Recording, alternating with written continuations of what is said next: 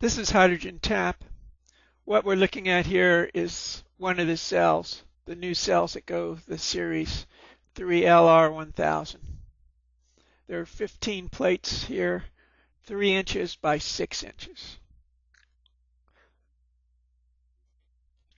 It's a good view of the plate system. What we're going to do is run the test to make sure there are no shorts to see how well it works.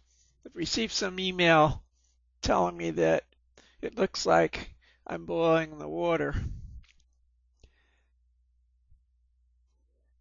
If you notice the temperature, and we'll turn it on now for you and you'll see what happens. This is real time. There are a lot of pictures on the internet which show you the cells running. If you notice, this is at 12 volts, less than 15 amps, and you can see the amount of gas it's producing. There's no way this is boiling. I don't usually answer statements like that, but since I'm going and testing these units anyway, no harm. As you can see, it's really producing here. We'll take a look at the temperature.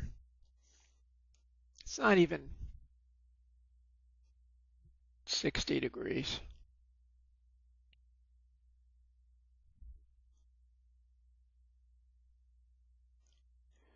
The series 3LR1000 is a series that's going to be on the bench here, and I'm going to be testing it with an engine. I've had a lot of people ask me when I'm going to install it in my car again. It's cold out here, and I decided the easiest way to test this out would be with a small engine inside. And that's what I'm going to do. I'm in the process of mounting an engine on the bench that will be running with a 3LR1000. That's with this new plate system. If you're interested in just getting these plates, I've got that on the web address, hydrogentap.com. I am selling that separately. I've had a lot of people asking if they can get the system plates. Again, I've done all the work. All you have to do is put it in whatever you want. The plates are 3 inches by 6 inches. Everything is what you need. They're certainly working good for me. If you're interested in doing some testing, this is a great system to use. As you can see, it's very sturdy. Those are the 2 electrodes that you're looking at that go through the plates. And the plates are separated with the 2 insulated screw systems. Some would call them bolts. Okay, bolts.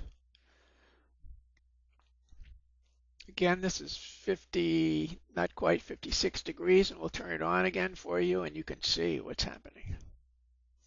There's not much chance this is boiling. This is gas. And a lot of it. Again, if you want to check the site, hydrogentap.com, all one word, you'll see more pictures of this. I'm getting ready to mount this system on the bench in the lab with an engine, so I can do the tests inside. Since I'm using hydrogen, there's no worry about carbon monoxide or carbon dioxide, since hydrogen only produces water and oxygen.